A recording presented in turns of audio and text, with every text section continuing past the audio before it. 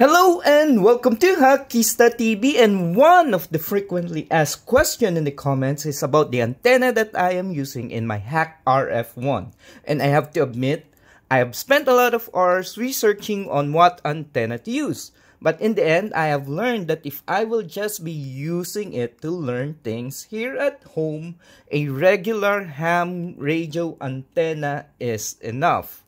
And what I am using is a Diamond RH775.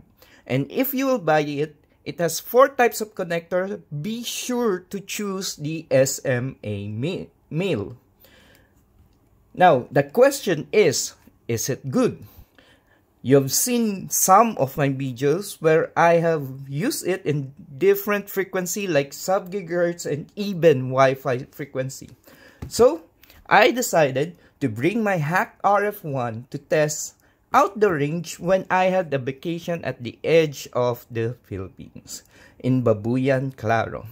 And after a 16-hour drive through land and 2 6-hour boat ride to the island, I tried to capture some AIS signal in one of the hills.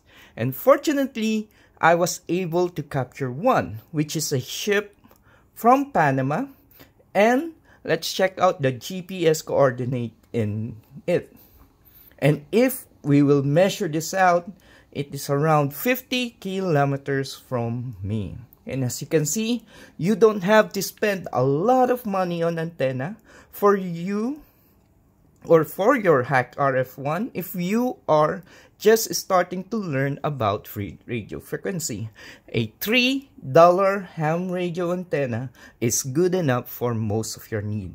And if you would like this video, be sure to check out my other hacking videos here on Hakista TV. Till next time, my fellow Hakista.